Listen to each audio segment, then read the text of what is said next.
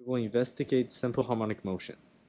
You will need the following equipment. You will need the IOLab, the track, some springs, the triangle connectors, a ruler, and also a scale.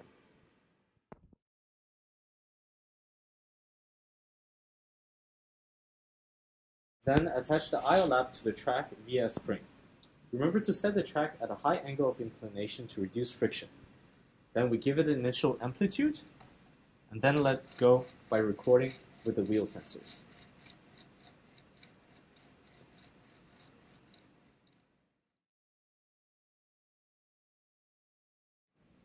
In the IOLab software, you should be able to observe simple harmonic motion for the position, velocity, and acceleration sensors.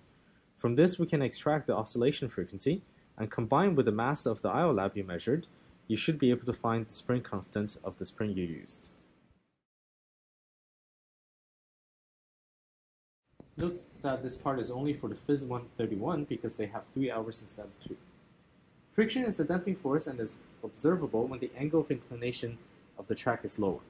We repeat the same thing as before by setting the angle of the track to about 60 to 70 degrees and record with the accelerometer sensor.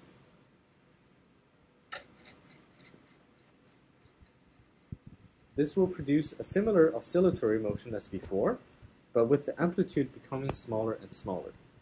By looking at how the amplitude reduces over time, you should be able to extract the damping coefficient.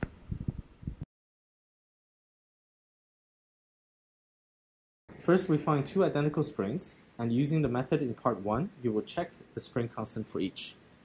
Then, either placing them in series or in parallel, you can find the effective spring constant of the spring system.